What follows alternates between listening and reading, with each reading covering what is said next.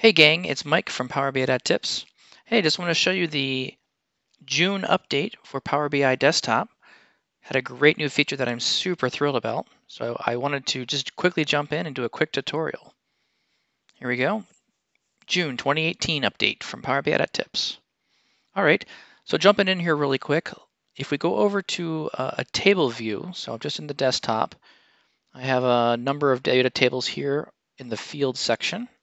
So if we go over to the table view, which is just this little icon here, and click on one of the tables that I have in my data set. On this data set, I have just two simple tables here. What you'll notice now is in the data view, we now have little drop-down icons. These are little tags you can have next to each column.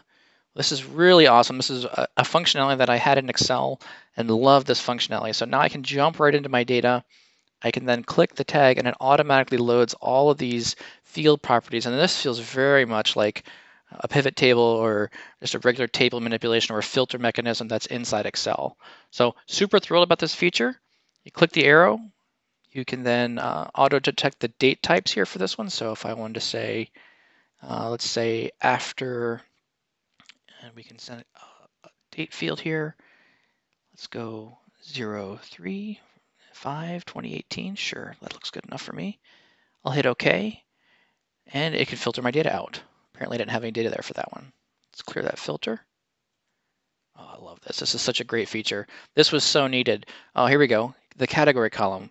Jackets, jeans, pants, and shirts. So we can unselect everything. We can select two of them, and we can review the data. This will be super helpful if you're trying to find like a random variable or you're finding something in your reports that is just odd and out of shape and you can't figure out where it's coming from. You can come now to the data view, and this adds a ton of more functionality. I can't tell you how many times I've gone into the query editor just to dig around and find a data point that I needed to manipulate or change or filter out to look at, just interrogate the data. Now I have all the functionality here. Cool, excellent.